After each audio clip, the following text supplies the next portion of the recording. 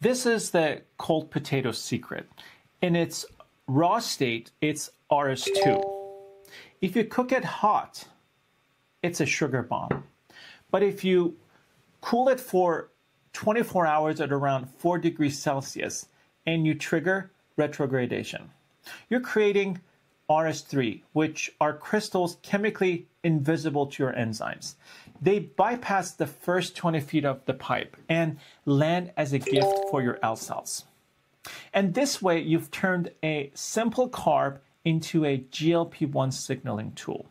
A study published in the American Journal of Clinical Nutrition by Bodinham and colleagues demonstrated that replacing just a portion of daily carbohydrates with resistant starch increased GLP-1 levels and improved insulin sensitivity in just 24 hours. You probably already do this without knowing it. Think of your favorite leftover rice or pasta, and just like that, you've turned a simple carb into a GLP-1 signaling tool. If you want more of these preservation strategies backed by peer-reviewed data, subscribe and join our community. We are rebuilding the conversation around metabolic health from the ground up.